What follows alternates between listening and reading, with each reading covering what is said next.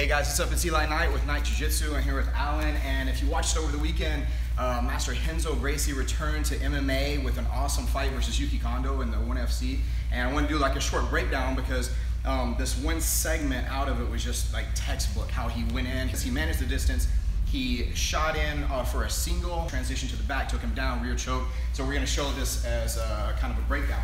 So Renzo was doing a fantastic job. He was going orthodox versus southpaw with Yuki Kondo. So whenever he would enter in, he would come in with like a short flurry here, this way, and get him to cover. And so he was leading off of a lunging lead hook.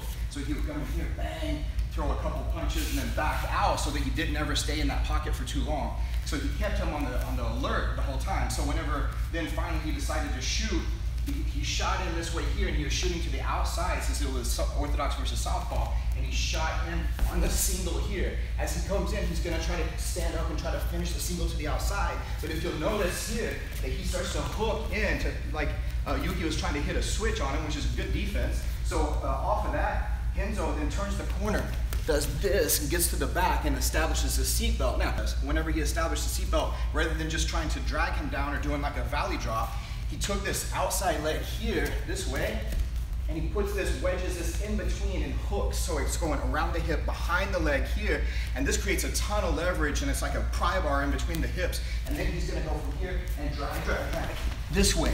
Now, once he hit like this, he still has a seatbelt going, but then he comes through, he gets a second hook inside, and then from here, he starts throwing a couple shots. What happens, what this makes Yuki Kondo do is he covers, but he also posts up on his elbow on this side. Once he does that, now Renzo's able to pull this out and then shoot for a regular kind of seatbelt. Now there's some hand fighting going on like this, but once in a while he's coming here like this.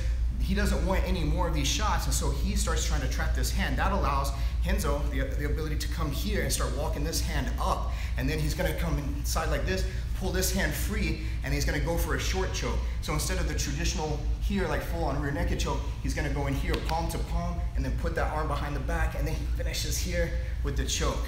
So it was really nice to see him maintain that distance to be able to go in with a little flurry, step back out, and so he keeps him on the alert. And then whenever he shoots in, he latches onto that single, he goes for the switch, he transitions to the back, gets a takedown, works to the back, gets him to cover, free the arms, and then go in for that short choke, modified rear naked choke. So beautiful job by Master Renzo Gracie, a great representation of Gracie Jiu-Jitsu, and so check that fight out if you haven't yet at 1FC. Keep watching Knight Jiu-Jitsu, guys, and Aperture Fight Focused.